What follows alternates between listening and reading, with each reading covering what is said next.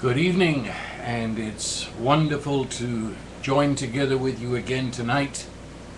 And first of all, if any of you are watching from the East Coast, be assured that our prayers have been and are with you at this time of the hurricane. And if those would be with us tonight and are not, make sure that all of us are vessels through which the Holy Spirit upholds them and strengthens them at this time. And also let me say one more time that in 2 days, that's this coming Thursday, if you're within the San Antonio area or know someone that might be interested, we are going to begin meeting on a Thursday night in Northwest San Antonio. All details on our webpage, for a time of fellowship and prayer and praise and some teaching. There's a longing inside of us to be with a company of believers who are of like mind, or a company who are seeking what we're talking about. And so that's the reason for it. Okay, I saw some of your postings there of how much you were looking forward to tonight, the title. Well, I have changed what I was going to say, and so what was going to be tonight's message will come another time. I want to give something which I believe is what the Lord would have for us tonight, and it's something I don't think I'll ever get away from. I have been looking at this, and I've spoken on it so many times from so many different angles. It is the very heart, I believe, of the covenant blessing, and it's ours, and that's where I want to look at. So we could go more than one place, but in 2 Thessalonians and chapter 3 and verse 16, "Now," said Paul, "now may the Lord of peace himself give you peace always in every way." That I'm not talking about that, but it's a tremendous blessing that he is declaring over these people. Now may the Lord of peace, and that word is in the Old Testament shalom, which covers the deepest heart, core peace, regardless of what is going on around you. And may this Lord of peace, the source of all peace, himself, not through mediating angels or something, the very Lord of shalom himself, give you shalom, peace, always. That would be enough. But he goes on, in every way. Now, with that in mind, he follows up with the statement, "The Lord be with you all." And that's the phrase. In fact, it wouldn't surprise me if some of you have heard me talk about this before, because it is, as I say, it permeates the scripture. It is the heart of the covenant, and it brings with it all the salvation that is in Jesus Christ. And yet I find it an inexhaustible well, and I believe this is what the Lord would share with us tonight. The Lord be with you all. Now, Paul is writing this way into the New Testament, and yet this has been a greeting or a blessing of one covenant person to another since almost the very beginning of the Bible. It's as if the Lord himself gave this as a blessing in our mouths to give one to another, or as it was in Old Testament days and went on through the New Testament, and in some areas right to this very day, where it was a greeting. It was the way we so absently, meaninglessly say hello, or Usually, of course, we turn all attention to ourselves and say, how are you doing? Report on your happenings, which usually that puts us down. And especially if you are down and somebody says, how are you doing? There's a terrible sense of loneliness, isn't there? Because you know they really do not give a fig how you are. They're simply saying something without meaning. And if ever you did tell them how you are, they'd probably run away. What's the other thing they say? What's up? What's up, you say? Or how's it going? Always the question of greeting is evoking a report on the happenings in your life. It gives all attention to the happenings and your feelings about those happenings. And of course, those feelings about the happenings are merely a flesh evaluation of what's going on, so they're perfectly useless. But this is the greeting, the way as far back in the Old Testament, and you can actually read it happening in the book of Ruth, where the Lord of Bethlehem, the man who owned all the fields around Bethlehem, and he comes into the field and all his workers. So here you have no class distinction. This man comes in and his greeting to the people is, the Lord be with you. And all the people chorus back that the blessing of the Lord be with you too. Or they might have said, and also with you. It was the way they greeted, and it crossed all barriers and lines. If you met anyone on the street, that would be your first declaration, the Lord be with you. And so whether you were a housewife or an attorney, a plumber, electrician, whether you're a rancher or a student, to meet each other, recognizing that the person you are meeting is a covenant person, you would declare to them, notice that, you would declare, you would in fact call a blessing upon them, you would point out to them in case they'd forgotten in this greeting, not hello, not how are you doing, but declare to them, the Lord be with you. And they would be awakened to say, yes, and the Lord bless you, or and with you also. And so greeting meant that somebody declared to you or pointed out to you or caused you to remember your belovedness, your uniqueness, that you are the one that God himself, the Lord, is with you. With you. And notice, and it's a rather awkward thing in English, the Lord be with you. I suppose you could almost say, the Lord bees with you. It's somehow stronger in its ancient form than just to say the Lord is with you. The Lord be with you. And that is absolute present tense now. The Lord be with you. And so you are declaring that the Lord is in this moment in which I meet you. In this, just a breath on the click of the clock, here I declare he is with you.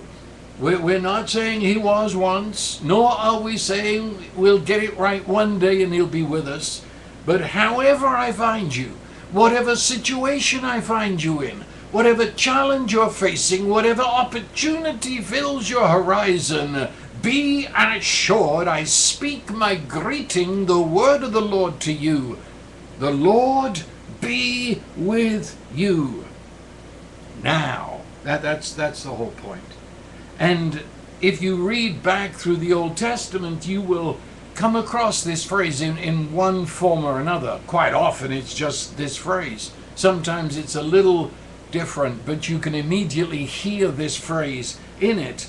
And when persons were in deep distress as far as what was happening to them in this now moment, they would respond to this now moment in terms of this blessing, which they would assure themselves. And so do you remember Joseph?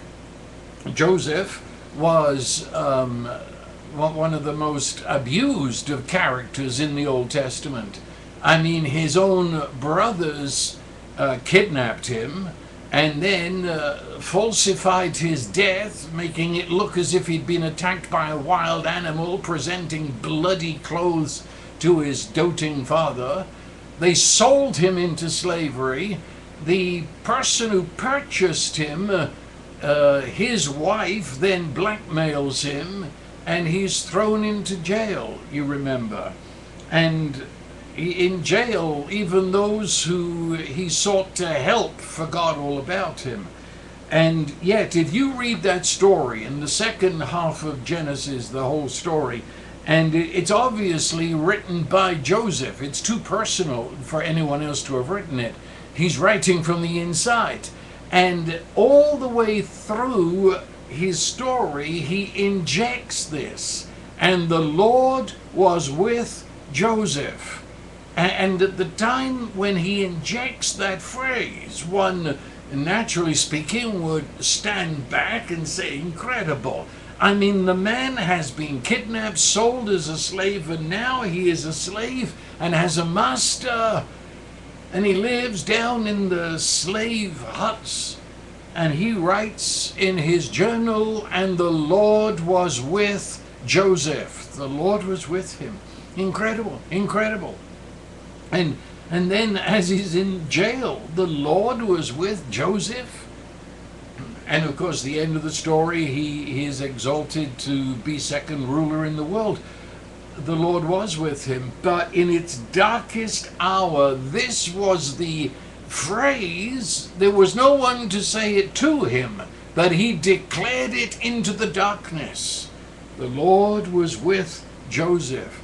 And in past weeks, when we were looking at David, you remember when he was being pursued by Absalom, and he looks into the future at what could happen, what might happen, even if this happens. And he wrote in Psalm 23, do you remember? Though I walk through the valley of the shadow of death, you are with me.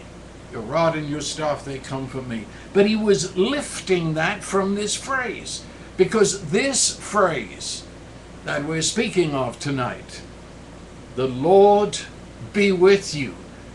David, again, in that intense loneliness and darkness, had no one to say it to him, but he lifted it and made it part of his declaration of faith as he psalms his God the shepherd. And he said, though I walk through this intense darkness, though I am pursued for death by my own son, I will fear no evil. What's the foundation of your no fear, David? Are you just whistling in the dark? No. I fear no evil, for you are with me. You are with me. And I might point out again, and I guess I have to do this, because all of our greetings in the West here, they're quite meaningless, you see. I mean, even when people would say, have a good day, my best idea is I'm glad they didn't say have a bad day. But really and truly, they have no power in their words. And it's a meaningless expression. It rolls off their lips, and they forget they say it before they finish saying it. And when we read this, how many times, I don't know, but at the end of the epistles, like this one, there are these, like, if I were to read on to the end of where we're at, 2 Thessalonians 3:16, at the end, in verse 18, he says, and the grace of our Lord Jesus Christ be with you all. Well, I wonder, I do honestly wonder when, because that appears at the end of many of the epistles, as do the greetings at the beginning. And I wonder, do we really believe that they not only meant it, but the Holy Spirit was in those words? It's not just signing off. It's not saying, well, folk, Roger, over and out. I've said my bit and that's it. No, these words, the Lord be with you all, and all the similar words, they are not to be taken just as, well, he was saying goodbye, or he was saying hello. No. You see, even when we greet each other in our understanding of the gospel, our words of greeting contain power. This is a statement of reality. This is a statement of absolute truth. And it was done as a greeting in order to awaken people to the truth. I mean, can you imagine this as you're on your way to work and you're not fully awake, and the first person you meet, and the Lord be with you, and you would begin, you're waking up now, or if you'd forgotten overnight, you're waking up to the realization as you go to your place of employment, you are going in this relationship with the Lord that is called with. The Lord be with you. And as I sit at my desk, as I go into my cornfields, as I tend my cattle, as I go into the factory, I am going because I've met 10 people out there and they all greeted me with the Lord be with you. And so by the time I get to work, it's rising within me that I am doing my work. I am relating to people all in this relationship of withness with God, with. And so this very strength is not some sort of religious daydreaming. It's arresting the day. It is punching what I perceive in terms of happenings. I punch it in the face with, and the Lord is with me. And then I meet others and assure them, and the Lord is with you. You see, it's inner strength. This is for real. It's for real. You can greet yourself as you swing your legs out of bed and say, the Lord is with me. It's for real. And the very statement and the truth that it brings inner strength, and that the radiance of Him who fills our lives. I've been saying this relationship that is called with. I use that term carefully, because it's a lot more than what the word has come to mean. You know, in English, many of our words have been so devalued that they mean nothing. So, you know, you're with somebody, it sort of means you're vaguely in their company.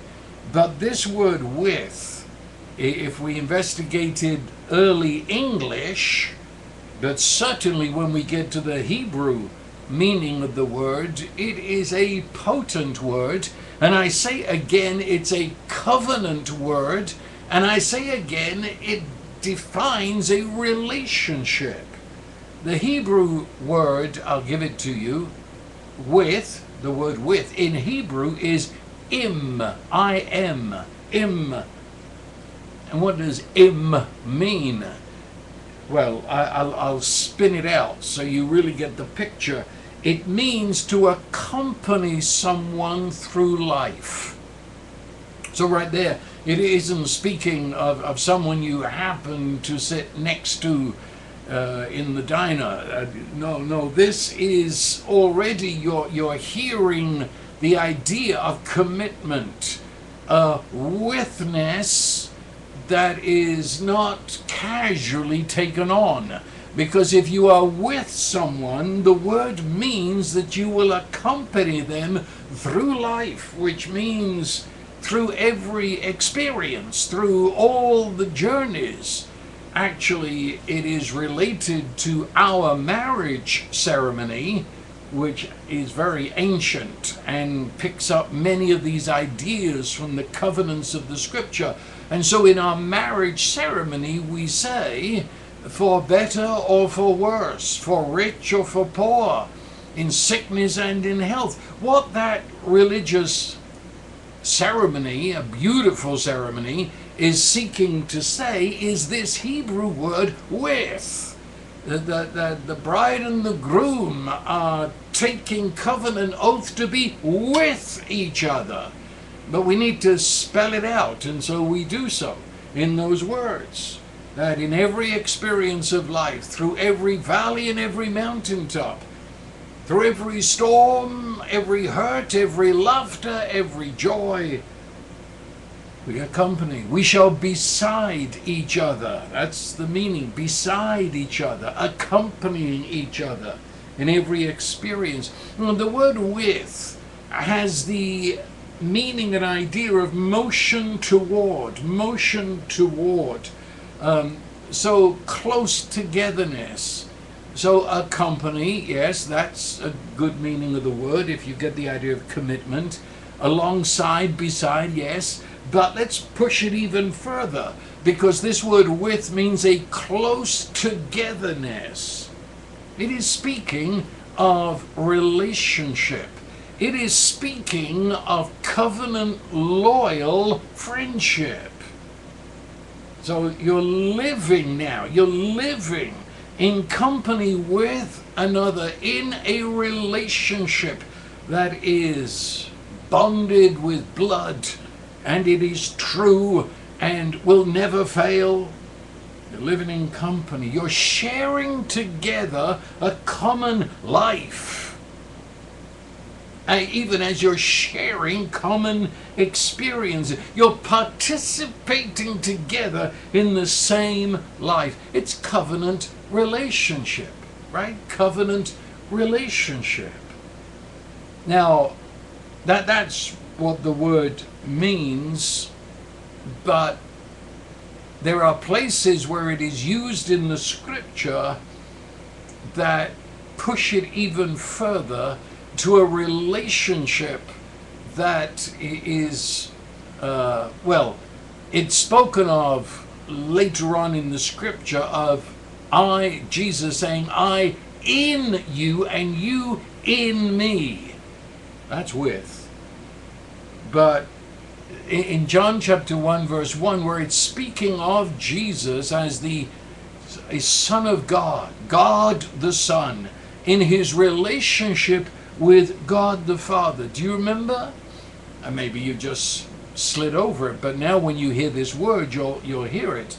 In the beginning was the Word, that is Jesus, the Son of God. In the beginning was the Word, and the Word was with God, and the Word was God. Did you hear that?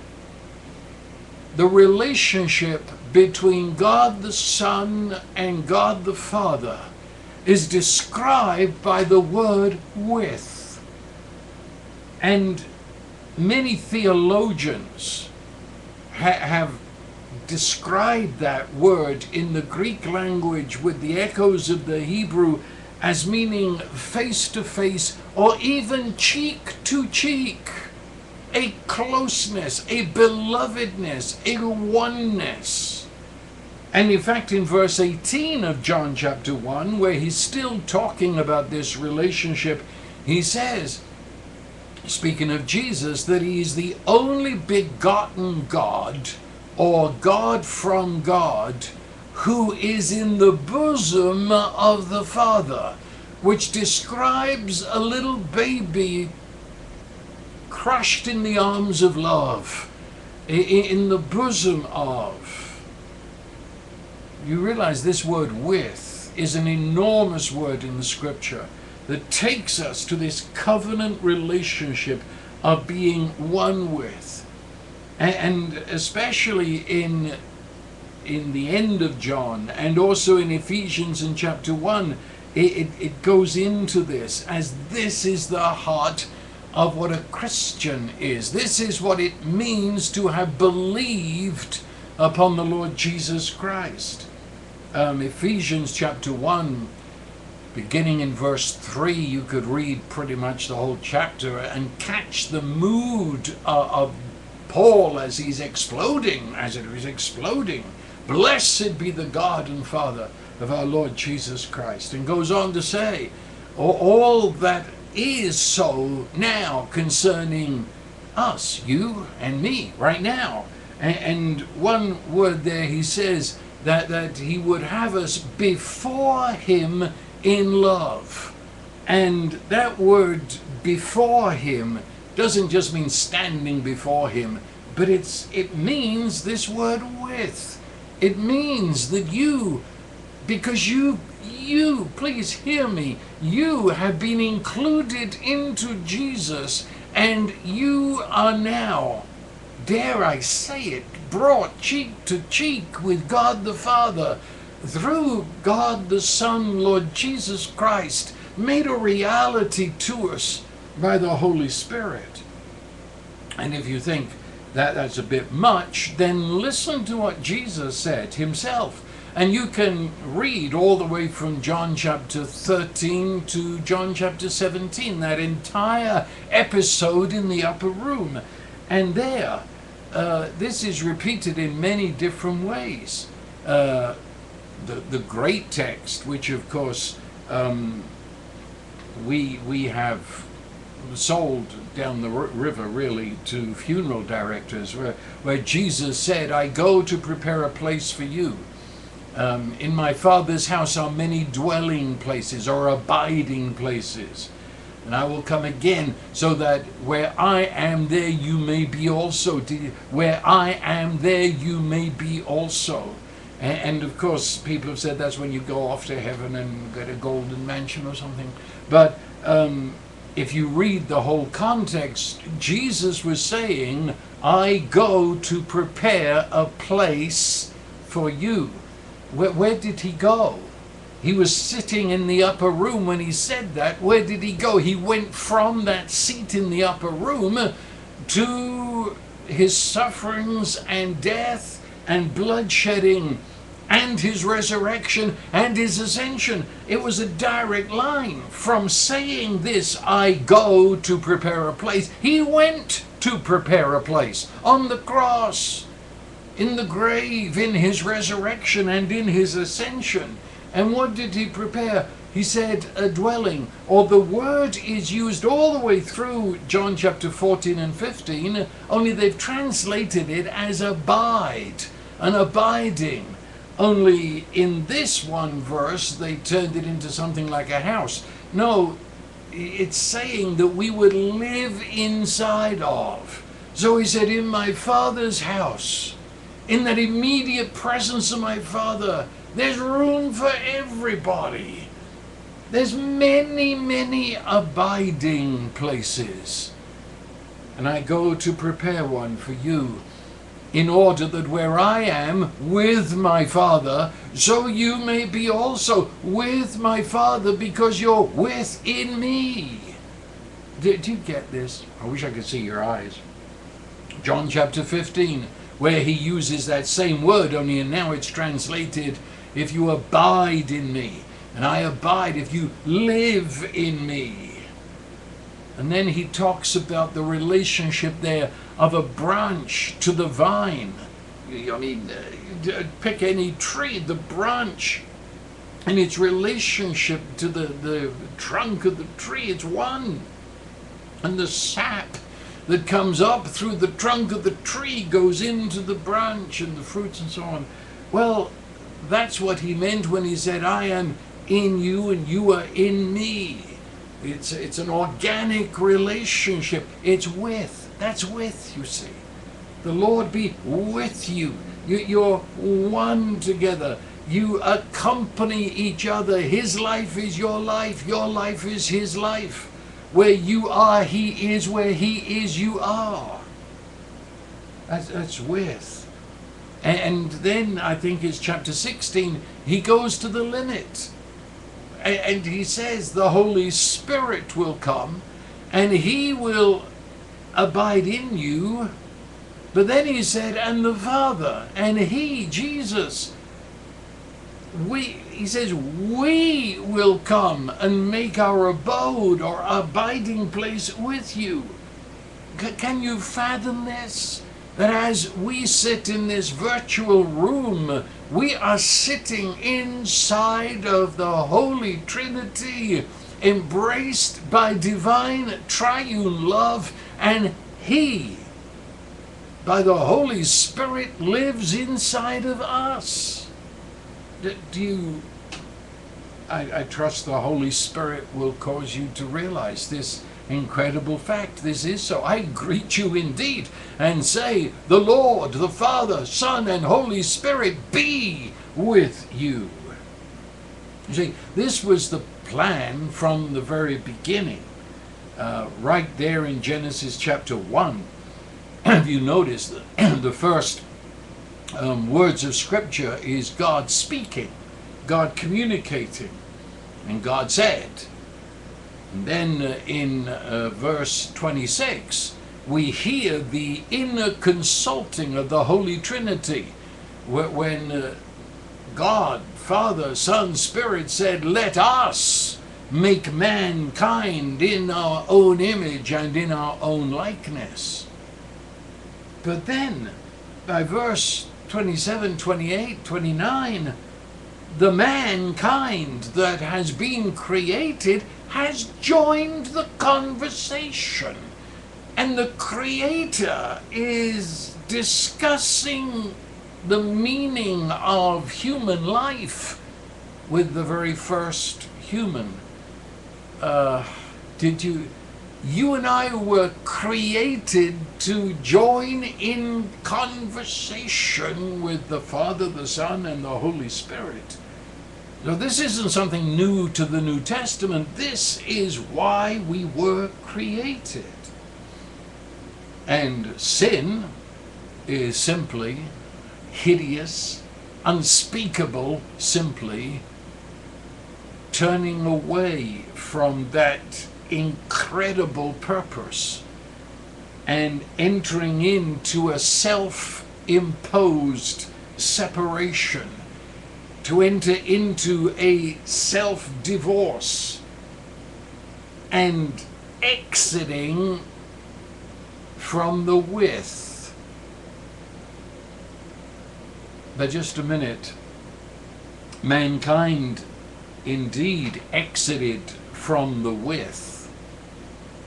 And man could say he is without God. Do you understand? He exits this with relationship. And so mankind, in his darkness and blindness and foolishness, may say of himself, herself, I am without God. But what did God do? That's what man did and how man perceived the results. What does God do? I know that many would say that God certainly agreed and he just let them go. They're gone, outside, finished, forgotten. Lost then takes on the meaning of can't find them, don't know where they are. But the Scripture says that this God refused to leave you. He kept his side of the with. And so, for God so loved the world. And if you read that as it was written by John 3:16, it's a little backwards to the way we say it in English, because the Greeks had a way of being able to do that. They say, so loved God the world. They place all the emphasis, so loved. He couldn't even just say loved, so loved. So loved God the world that he gave his only begotten Son, the God from God, that whoever believes on him should not perish, should not stay in lostness, but should have eternal life, Zoe, life of God. For God did not send his Son into the world to condemn the world, but that the world through him might be saved. What a verse, what a verse. He doesn't back off from us. When he sees us in our darkened futility and foolishness, God doesn't faint like a Victorian woman who needs smelling salts to bring her round because she heard a curse word. No, God doesn't blink. He has determined that he shall be with you and you shall be with him. And his love marches right on into our darkness in order to achieve the intention of creation, that you should be with him. And that is Jesus. You see, isn't it wonderful that when Jesus was born, quoting an ancient prophecy, it says, you shall call his name Emmanuel. Have you ever noticed how that's spelled? I am. You've probably forgotten. I said with in Hebrew is I am. Well, you shall call the name Jesus, you shall call him Immanuel. Emmanuel. What does that mean? Im means with. El means God in Hebrew. Emmanuel means God with us. Oh, what a word! That Jesus is God who has come and now joined us, has taken to himself our humanity. And the greeting, what one could try to imagine how many times into the atmosphere of this world had been sounded the greeting, the Lord be with you. I mean, we're talking trillions of times over the centuries. In fact, over the millennia, had the Hebrew people greeted one another with the Lord be with you. And now the greeting, the declaration has been fulfilled. The definition has been accomplished. And God has joined us, and he joined us at the root of all our problem. He entered into our darkness, entered into our death. Only he did so with us. That is, he took us and said, we're going through this together. If you are in death and darkness, then I'm coming where you are. And he then smashed the power of death, of Satan. He who is light flooded what was darkness. He embraced us, having come where we are. He then rose from the dead and carried us where he is with the Father. Read Romans chapter 6. It makes it very plain that we who have believed are realizing that when Jesus died, we died. And when he was buried, we were buried. And when he rose, we rose. Ephesians chapter 2 picks that up and says that we have been resurrected. And if Jesus is ascended, we are seated with him in heavenly places. He came and joined us and said, I'm not leaving till you go with me. That's the gospel. So where he is, we are. Where we are, he is. See, Jesus at his ascension used this expression. Do you remember? He said, Lo, I am with you, even unto the end of the age. But he carried it further because he said of the Holy Spirit, he said, it's better for you that I go away. That's hard for people to believe. That what we have today is better than what the apostles experienced in the Gospels. He said to those apostles, the 12, he said, it is better. And that's very strong language in the Greek of the New Testament. It means it is to your supreme advantage that I leave, because unless I leave, the Holy Spirit will not come. He cannot come. But if I go away, I will send him. The Father will send him. And he said, he, the Holy Spirit, is with you.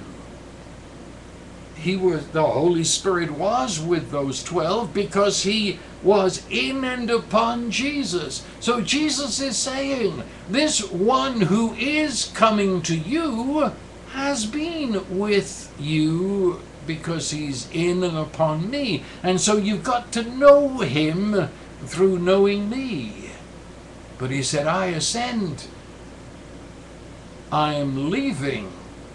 But I'm not leaving because I'm giving you the same Holy Spirit that is upon me, who has been with you. He shall be in you. And so with you has now taken its fullest definition of in you, one together, the Holy Spirit in you in that fashion. It's amazing to me, and I've no idea, of course, I can't see what your faces look like right now, but so many times when I have said this, or something like it, to people, that they've backed off, as if they would not truly accept the greeting now they understood it, as if there's a certain shame, as if I'm not worthy for that God in his triune glory is with me, and that with is so deep that he's in me, and where he is I am, and where I am he is. So not only am I enjoying the fellowship of God the Father and the Son and the Holy Spirit, not only the person beloved of the Father and the Son and the Spirit, but that Father and Son and Holy Spirit is sharing my life, sharing my house, sharing my family, sharing my job, where I am the awesome they are with me. And people, I say, back off, as if that's for some sort of spiritual elite. The first step of the gospel, you know, is to believe the gospel, the good news. And the good news is that you are the beloved of the Father, that God the Son, Lord Jesus Christ, loved you and gave himself for you, and that the Holy Spirit has been given to you and now dwells in you. And do you not know that your body is the temple or the dwelling place of the Holy Spirit? Now, the beginning of the gospel is to believe that. To believe that that's the word of the God who cannot lie. That's the word of the God who said that if that is not true, then God himself would cease to be. Believe that. Or to accept your acceptance. Accept your belovedness. That's the beginning of the gospel. And then pray along with Paul's various prayers that the Holy Spirit will open the eyes of your understanding to see this the more clearly. I believe that at this point, we come to our daily, and I'll call it warfare, because the greatest part of what the Bible refers to as warfare, it's not with Satan. That is certainly there. But unless we recognize the real warfare is between the Holy Spirit, your life, who is the presence of Jesus and of the Father within you, against the flesh, which has been crucified but is ever a wannabe you.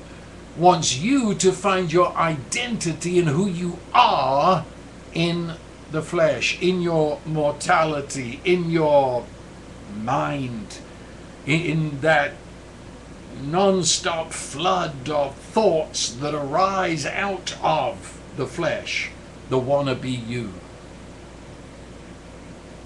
And this expression speaks directly to it, and I already referred to it deliberately. The Lord be with you. Be with you. Be with you. Immediate present tense. You see, the only life that you have is now. And when I said now a moment ago, that's history. This now, this is. This life that bees, this is it. This is your life. And it's in this moment, in the beat of your heart, He is with you. Right where you are, He's with you. The flesh, your mortality that wants to get back into the darkness and deny the witness of God. A flesh that's already been defeated, crucified, yet I hear its chatter. The flesh, I say, is terrified of now. Because if ever you realize now is real, and in that real, He is with me in my innermost being to my outermost circumstances. He's with me. With you now. He be with you. What does the flesh try to do? This I know it's true. You might never have thought about it. The flesh desperately needs time. Past time. Because the flesh will forever escape this present moment by saying, if only I hadn't done. If only I had done. I wish I had. Why didn't I? Or, when it would allow a thought of the Lord being with you, would remind you of a day where it was very real to you that God was with you, and you had attendant feelings of that.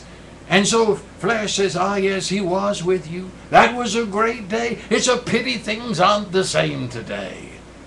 And then jumps into future time, which of course doesn't exist, and say, when you get your act together, when you pray more, when you read your Bible more, when you are a holy person, then the Lord will be with you. Or, looking at your present circumstances, the flesh will immediately say, what if this happens? Supposing that happens or doesn't happen, what will we do? What shall we eat? What shall we drink? What shall we put on? Will we have our house left over our head? And because we're terrified, the flesh is terrified of the present moment, we resist it. That is, I don't want this. I don't want it. In fact, I'll even deny it's here. It's not real. It's not as bad as it seems. Or I rise up in anger at this present moment with all the circumstances it holds. Or I cower in fear before it.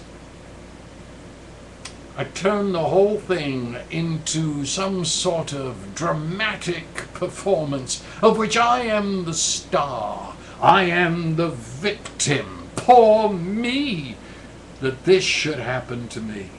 You know, do I have to go on? You get the drift.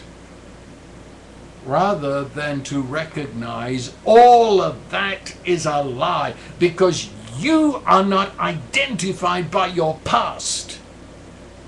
I know that cuts a lot of people and what they believe off. You are who you are now, Christ living in you. Only then can you deal with whatever's come to you from the past. That happened to me, but I am not that. And therefore, because of who I am, then I can handle that in His love and in His forgiveness. And when you think about it, whatever decisions I made in the past, whatever I say foolish, maybe not. Well, only God can determine what decisions I made were foolish or not. But the fact is, what is. I can go back into my past 1,000 times and never change it. It is. However we got here, it is. And as for tomorrow, it isn't. We have no idea what the next 5 minutes holds. This is. So, if this is all you've got, this is your life now. With all that is the happenings of this life, why do we resist it? That's life. We're resisting being alive. We're denying, we're angry, which results in all our complaining and whining, our cursing of life, and all that hideous victim drama. No. Recognize this is the way things are. But the fact is, the Lord is with me. What I am in right now is His chosen history. He's in this with me. And even as I am here in this situation, I am with the Father and the Son and the Holy Spirit. Which means that in this situation, all the wisdom of God and the strength of God, the peace of God and the joy of God and His mighty salvation is. And the more I concentrate on how much I am a victim of the situation, the more blind I become to the fact that in Christ Jesus, who is Lord of this and all situations, I am a victor with Him. The Lord be present tense. And the next moment and the next moment is. By the time you get to tomorrow, which of course when you get to tomorrow we call it now, is, be. But by the time we get to what in this moment we're calling tomorrow, we will find the strength and the wisdom that tomorrow needs, because we didn't go into the darkness of victimhood and anger and resisting of being alive. Rather, we found our life not in our circumstances, but in Jesus, who is the Lord of the circumstance. And so we meet ourselves as we meet each other, and we say, the Lord be with you. He be with you now, in this present moment. Not after we've performed 1,000 religious hoops but now, just where I is. Not whining that I should have been better so that what is shouldn't be is, which is stupid because it is. Nor saying one day what I is I'll be better than, which is stupid because you say it, you won't. It's only when you accept your is as it is and you as you is and recognize that's the is that he's with. And that's the one that he's working in to will and to do of his good pleasure and bring to pass his purposes. So, as you would greet yourself and a fellow believer, do not concentrate on the happenings. How are you? How's it going? But rather gather your whole focus and attention beyond the happenings and beyond your feelings about them and beyond your flesh evaluation of them, which is always that's good and that's bad and tomorrow I've changed my mind because things changed and so that really was bad and that's really good, is it? No. Let your life become to yourself as well as to other believers the gospel greeting that the Lord be with you. That, would cut out all complaining, because complaining is an acceptable way of resisting being alive in this moment. It would cut out bitterness, envy, because bitterness is against people that have caused me to be in this is. Envy is looking at others and wanting to be in what we perceive to be their is, instead of simply recognizing this is. And he is with me in this is.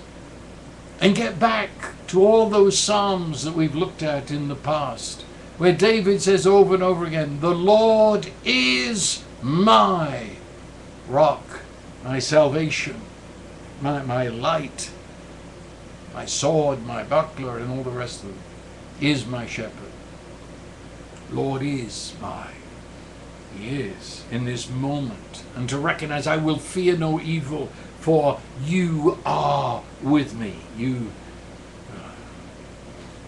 Or Psalm number 3, many said, David wrote, many there say of me, there's no hope for him in God. I mean, he's past the pale, that's it. There's no hope for him in God.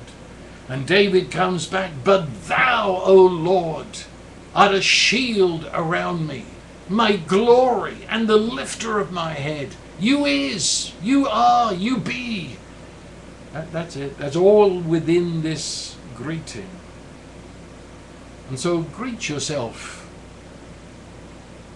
Then when you say good night to yourself, do so. The Lord is with me.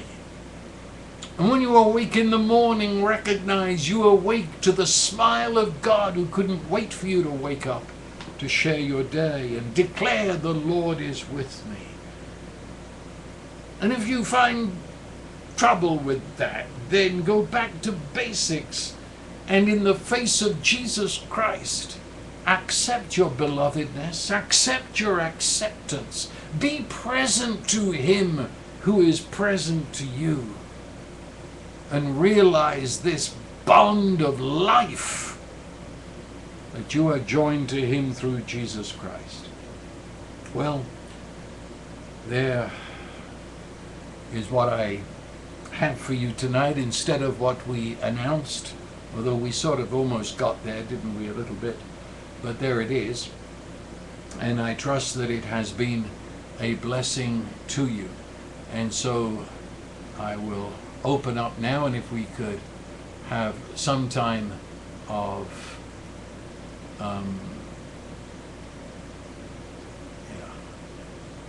that's right, I did it right. So if we could have any questions or discussion or testimonies, That'll be good.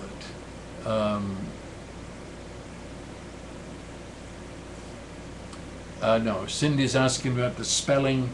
The E is just a Western way of doing it. When you get to many Hebrew words, we've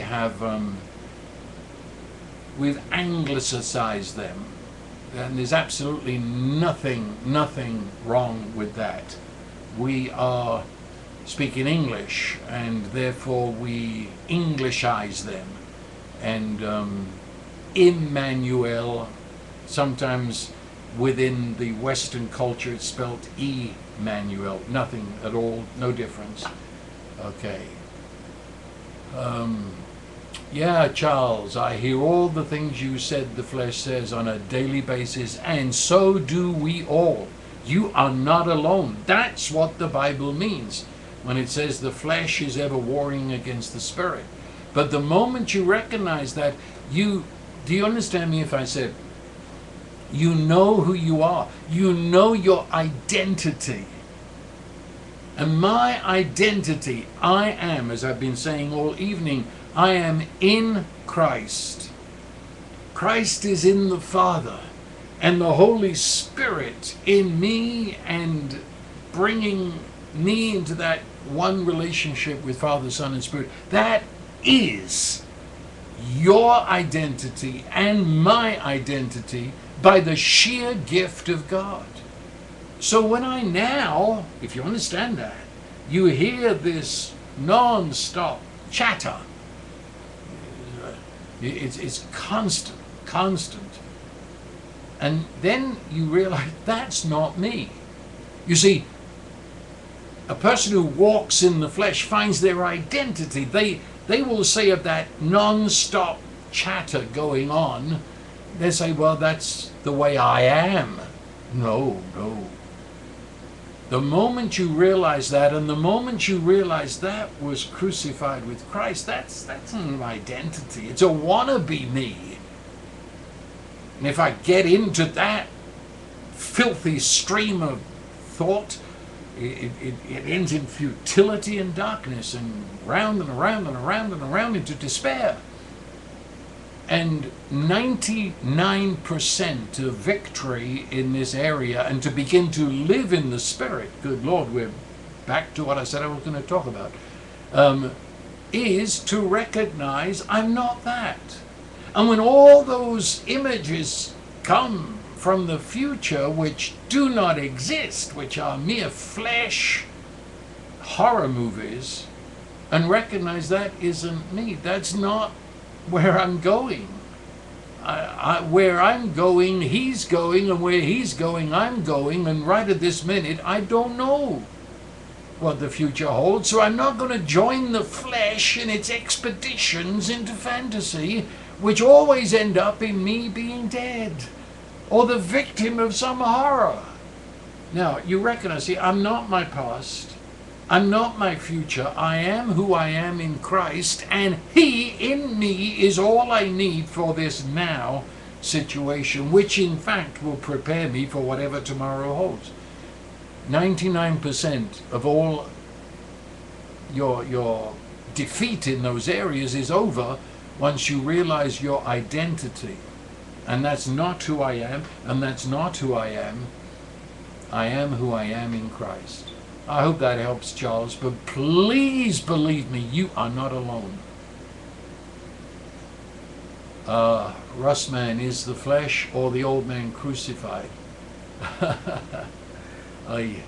We could spend a long time on that. I did 6 hours of teaching on, it's called In Christ. And I deal with what is the old man, what is the flesh, and so on. But let me just very quickly say that old man is not some dark side of you. The old man would be better understood as old mankind. It's the mankind that came out of Adam, of which we were all part of. And Jesus crucified that old man. He took it to himself, and that old man was crucified. And so that's the end of that. So when people say, well, that was my old man, as if he's some werewolf rising out of grave. No, don't be daft. If the scripture says you, the old you was crucified with Christ, that's the end of it. End of it. No more discussion. And as I say, the flesh is living from my senses, living from my human mind, living from my humanity, living from my humanity as if there was no God, as if there was no redemption, as if Christ didn't live in me. Because I'm sure Charles would tell you, along with me telling you, that all those what ifs and all of those what ifs, they all assume that God isn't the God the Bible says if he's there at all. If you notice that, every time you're anxious, you never include God in those thoughts. Have you noticed that? It's all assuming God didn't keep his word, left you in the lurch. That's the flesh. And so, yes, Romans 6 makes it very plain that your entire connection with the race that came out of Adam was crucified with Christ. You are a new creation, and the beginning of that creation was Jesus, who is called the last Adam. He's the beginning of a new mankind, a new man, as often referred to in Scripture. So, as I say, there's 6 hours of teaching around what all that means, but that's bottom line, okay? Freedom walking. This kills anxiety at the root. Right on, sure does. Anxiety is the emotion of being alone in your inability. I like that. You might hear that on a CD one day. I'll steal it from you. That's a good phrase. Anxiety is the emotion of being alone in your inability. And right there you see, that denies the entire gospel that has said he is with you and will never leave you, and he is your strength and your wisdom, and I will never leave you, I will never forsake you, and so on. So you see, anxiety springs out of the lies which the flesh will automatically gravitate to. Lexi, I have problems because of my past. My flesh wants to blame the past for my problems. If I accept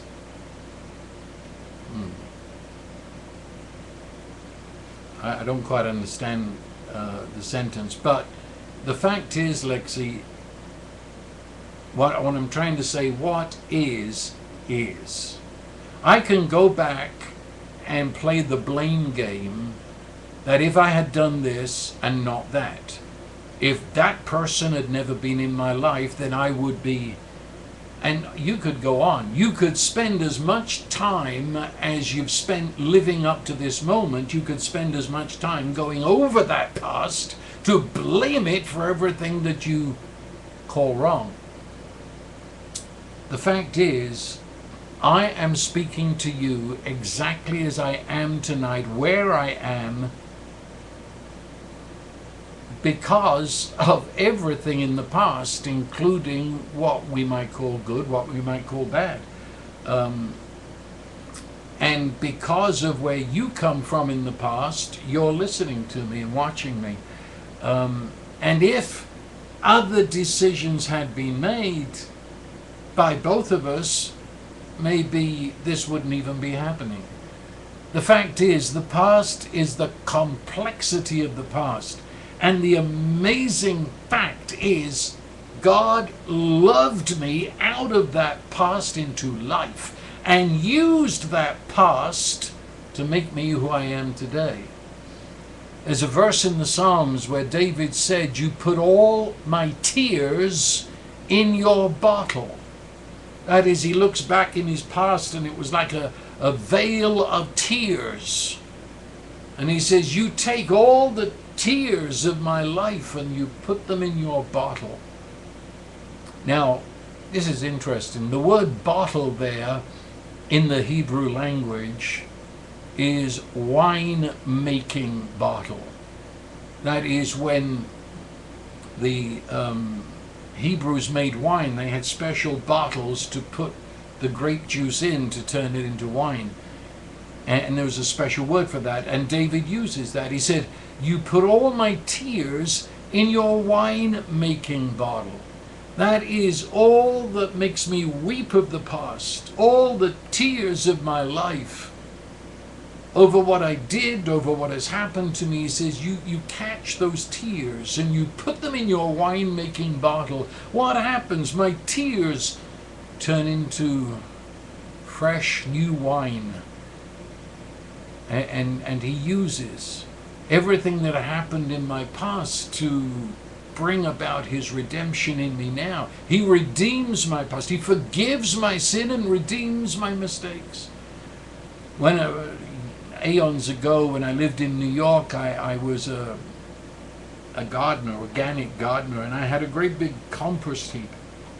And if you don't know what that is, it means all the stuff in the kitchen that is an embarrassment. That is dead fish and vegetables and bits of old, anything that's going to rot and stink up the kitchen. Well, I took that and I put it into my compost heap, and the wonder of a compost heap, it turns all of that into the best soil of the garden. Well, that's our God. He takes our past and he redeems it. He puts it in the compost heap of grace and makes it into the very best soil of life, so that you and I, we look at our mistakes, and it's there we discover the love of God, and out of that we become strong. And so I would say this very carefully, because without being eyeball to eyeball with you and talking, I hate to make general statements, but many of our problems in life are not because of something we did in the past. It's because we didn't receive or don't believe that he forgives us the past, which means totally released and it's gone. But also, and more importantly, we have a problem because we identify with it. We say, that's me, instead of realizing me is in this present moment. And you see, my past isn't in this present moment. It's the Holy Trinity who is in this present moment. And that's why I can lift my head and go boldly on, knowing that he is my life and all that I need. I hope that helps, Lexi, and everybody else. Well, Zinka is asking, what do I do when I live with the lost who constantly remind and define me by my past? Again, it depends a lot on the context of what you're saying and who they are and when they say it and how they say it. But the fact is, I personally, over the years, have had need to simply refuse what other people say about me. And when in some cases I will have to correct people and say, because of the grace of God, this is who I am, and that's who I was. If that's not applicable, then I have to say, Father, forgive them, they know not what they do. And I mean that. They don't know what they're saying. They're speaking out of their darkness. And to affirm the truth of who I am. And also, and this is another whole subject, but this is why believers get together. If you read the scriptures in the New Testament, which not only encourage, but they urge, it borders on, commands us to come together with believers. And in coming together, it says you exhort and you encourage one another. So I need, incidentally, this is one big reason why we are coming together down in San Antonio on Thursday for such a group, where We can encourage one another. I need someone to remind me. That's why this phrase was a greeting. You were reminded 100 times a day by other people saying, the Lord be with you. I need that. I need that. You certainly do, in the light of your question. And so I need to be with other believers who in some way or another, or simply being with them, the Holy Spirit will achieve it, that I am reminded in the biblical sense, I am placed in the middle of this reality. And I would certainly ask the Holy Spirit to lead me to such believers, that I can remind them of who they are and they can remind me of who I am, and then walk in the midst of others who know not what they say or do, and quietly remind myself of who I am in Christ. Jeffrey, which version of the Bible do you recommend that we read? That's a multi-answer, Jeffrey. I read the New American Standard. I love the New King James. And I carry an Amplified Bible with me most of the time. And also, when I want to relax and read, I read the Message, which is not a version but a paraphrase. So, somewhere in there. I do not like the New International Version. They've got many mistranslations, I believe. And so it goes. So, but that's a simple, basic answer. Beth, how do you walk in your isness when you are in physical pain?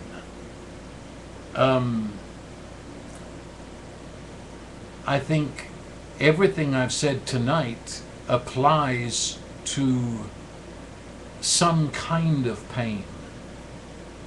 You see, there's physical pain, but then there is emotional pain based on what may be happening to me. There's mental pain as I try, if I wanted to go that route, I try to figure out what's happening and how to get out of this. And then the mental pain of why did this happen to me? There's pain that's brought, like we just shared, pain that comes from other people. And so physical pain falls in with all those, that I come to realize, who am I? And I've said it in all these other areas, so I'll now include physical, that I am not my physical pain. I may have it, but I am not it.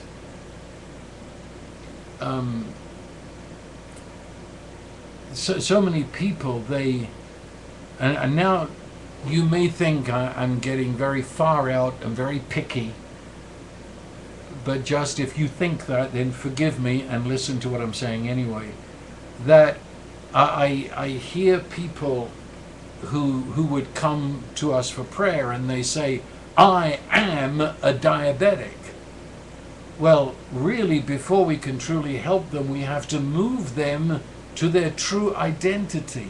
You am not a diabetic. You have it, but you am not it. Your amness, your isness, is Christ in you, and He is your life. And to transcend your pain and to walk in health arises from who you are, Christ in you. I remember, and I might have told this story before, but when I was a pastor in Ireland, and that was hundreds of years ago, there was a dear lady, older lady, and she was ridden with pain, and really, according to the doctors, she couldn't walk. But on this subject that we're talking about, which in those days I knew very little, I was very young, and I was in learning process. And those old believers in Ireland, they taught me quite a bit in terms of how they practically live this life. And whenever I went to visit this old lady, she was always down in the kitchen. And I had been assured that the doctor said she couldn't walk.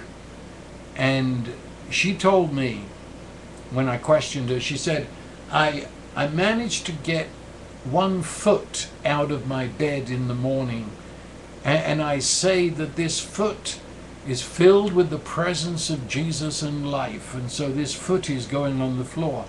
And then she gets her leg out and she says her leg is filled with the presence of the Lord Jesus, and so on. And by the time she's got her body out, she has realized her true identity, and that identity enabled her to walk. And she would, and this I'm going back, I mean before lots of things today, but she would get the vegetables, and she would prepare the vegetables and peel the potatoes and do it all. I mean, deliberately, intentionally receiving the life, who was her true identity in life. I don't know if that helps. I'm in no way disregarding your pain, any more than I disregard the pain of having people from the darkness who tell you who you're not, and the pain of being in the pain of people who may be indeed on this webinar, who on the East Coast, sitting in floodwaters and darkness without light and so on. That's pain of a different kind.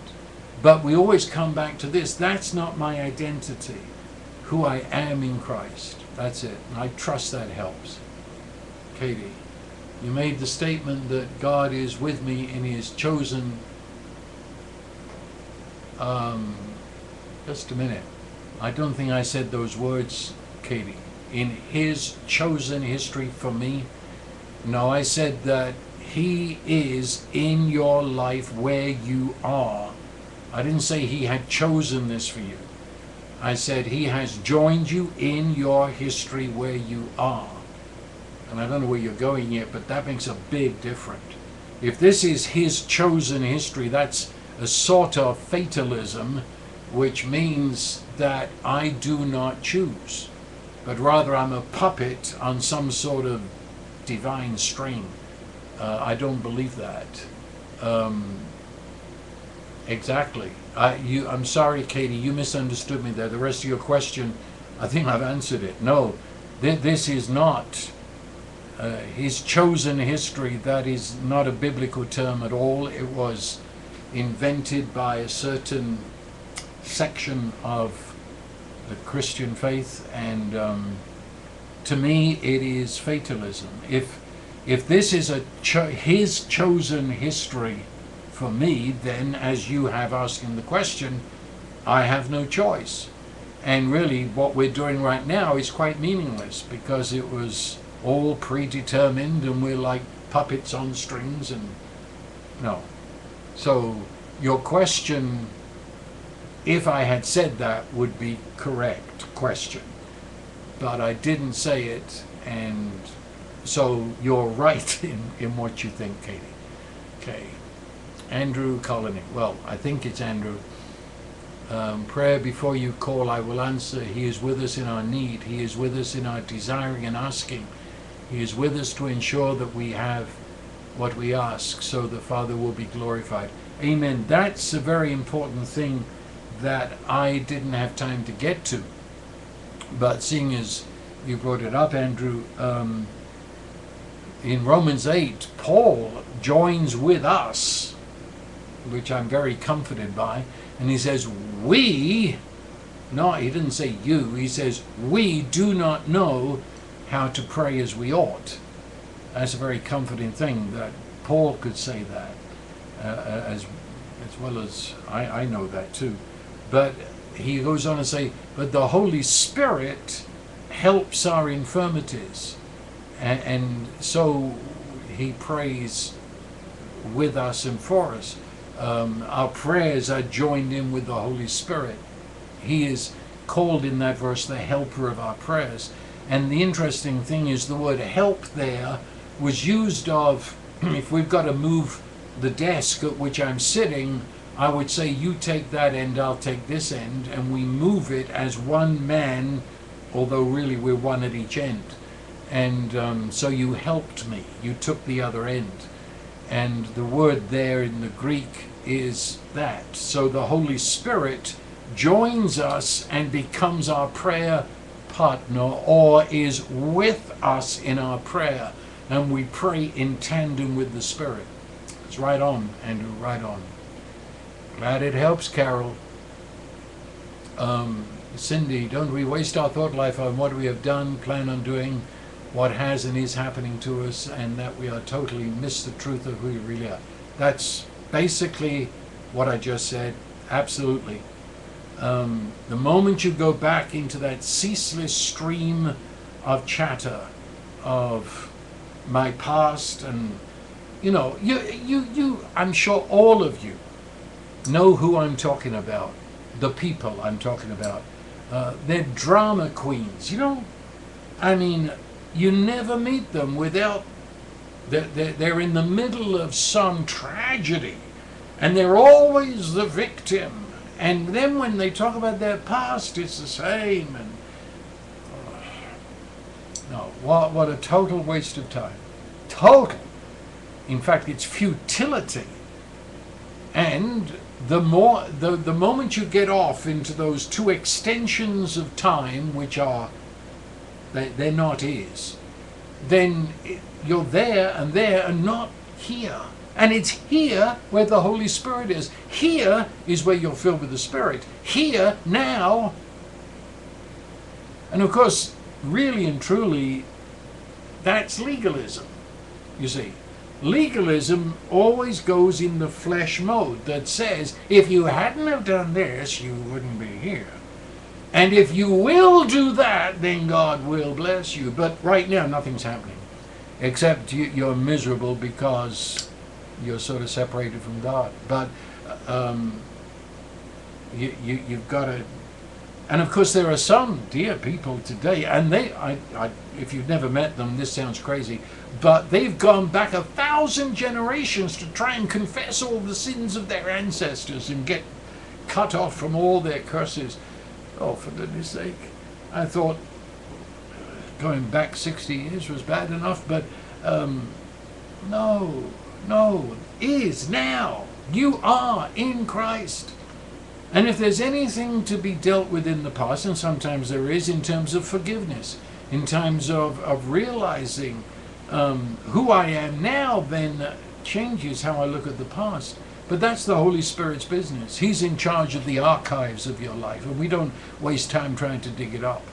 So, but yes. Claude, I think much of our problem is the leaven of the Pharisees. As you have taught in modern times, it's the ladder theology. Yeah. Ladder theology is you're climbing the ladder to try and get to God. And you're doing this, and then that's not quite enough. You do that and do this. And actually, ladder theology was a real theology back in, when was it? Maybe 6th, 7th, 8th century. I might be a little early there, but yeah. They really did believe it was a ladder, and you were climbing the ladder closer and closer to God. And all the time, He's with you. We don't have to climb up a ladder. He's already come down the ladder to us. And yeah, that is the leaven of the Pharisees. It works in us. It's poison.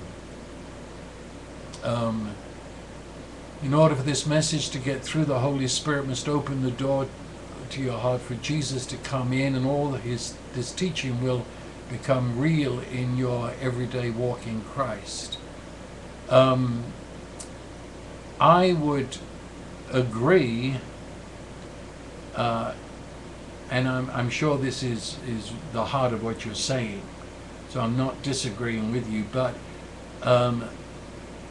the fact is the Holy Spirit dwells in you, believer. He does. And What we need is the realization. We need to have our eyes open to see that He is within us and He is now working in us. Philippians 2:12-13. He is now working in us to will and to do of His good pleasure. And so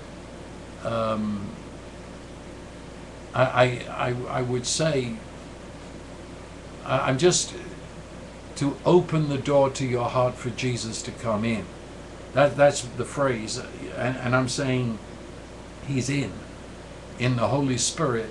He's in. What we need to do is to know that He's in, and it's when we yield to the Holy Spirit by saying, open my blind eyes to see that you're here in me and I'm in you. And so that's how I'd comment on that. Lord of the circumstances, is this a reference to the sovereignty of God? Well, sort of. I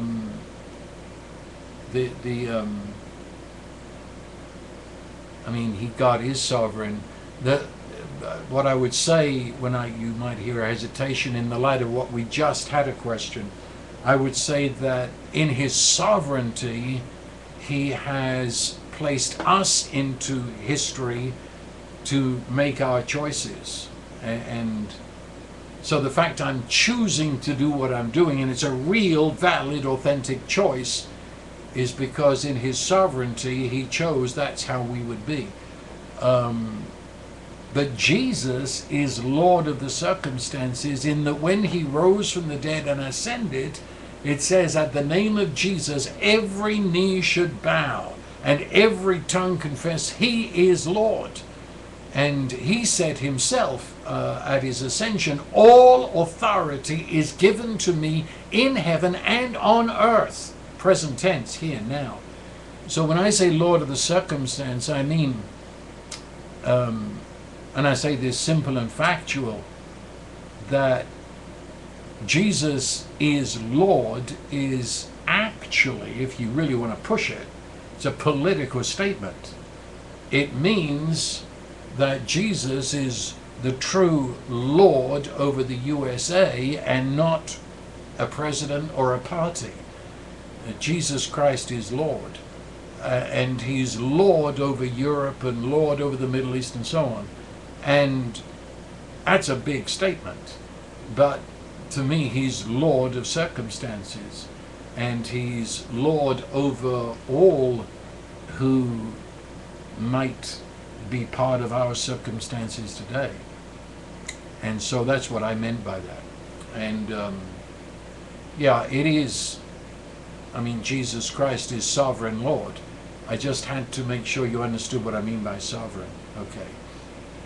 Mark, Stephen, throwing my feet off the side of the bed in the morning, I say, Maranatha, Holy Spirit, Amen. I know the Trinity lives in me, but I go out of my way to say, come with me. That's a good point. We know He does, yet we still live in the with. It's the whole meaning of prayer. You can only pray for what you've already got. I've said that many times before. We have all things in Christ, but it is so set that this is relationship, not puppetry. And so He doesn't just dump His blessings on us. He says, come and let's talk about this. Come, let us reason together. And so ask of me for what I've already said that I would give you. And so that's it. Okay. Carol, I've been working on getting rid of negative thought patterns. This explains how to do that better. And also what is behind those thoughts. Thanks. Yeah, there's that's true. If you've understood what I've said, your identity is the ultimate and eternal positive one. And He wills your blessing. Okay, I'm afraid I have to stop. We've gone over our allotted time, and so I need to now bless you and say, the Lord be with you, everyone. The Lord, the Father, the Son, and the Holy Spirit bless you everyone in every step you take and every place you go and every word you speak. So I declare you blessed. And that's the way it is. Amen. And I shall see you all next week. And if you're in the San Antonio area, I trust I'll see you on Thursday night at 7 o'clock. All is on our website. So, blessings on you.